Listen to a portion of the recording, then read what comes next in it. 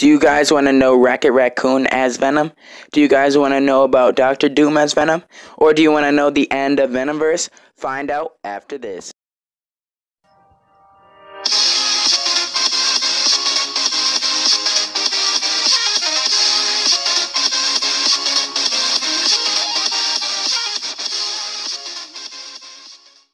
Today we are going to be talking about Venomverse War Stories, a book that summed up how the alternate versions of Venom got their symbiotes and how they used them. That provided multiple characters getting the Venom symbiote such as Black Panther, Punisher, and more. You can go check out my videos on them in the description. Starting off in the book, Doctor Strange Venom is meditating, but while he is, Venom Captain America comes in and tells him that the poisons ambushed them, and they killed a bunch of Venoms and consumed some, and an important character they consumed was Moon Knight, who had known the location of Doctor Strange's base. Now with only Captain America and Doctor Strange left, Captain America thinks they're out of Venoms to use to fight against the poisons, but Doctor Strange says there are countless Venoms, but he says that bringing in them will cost him his strength.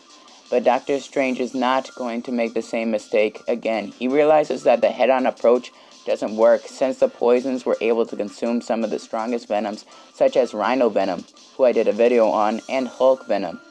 Doctor Strange realizes they need Venoms who are skilled and stealthy. After that, we go into the appearance of Raccoon as Venom, who had been hunting Captain America because of the Kree bounty on her head. Raccoon leaves his ship and attacks Captain America, who has carried the inverse. While she is eating breakfast, Raccoon comes in with a huge load of guns about to attack Captain America. But just when he does it, she calls for her shield and changes her clothes into her costume, as if her clothes were her costume. But they're blocking the bullets with her shield and taking the fight outside because it was doing too much damage to the Avengers mansion.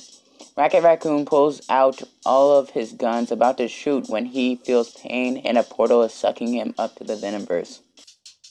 Going into Doctor Doom Venom, it has Doctor Doom having a peace agreement with the Avengers, but the Avengers don't trust Doom.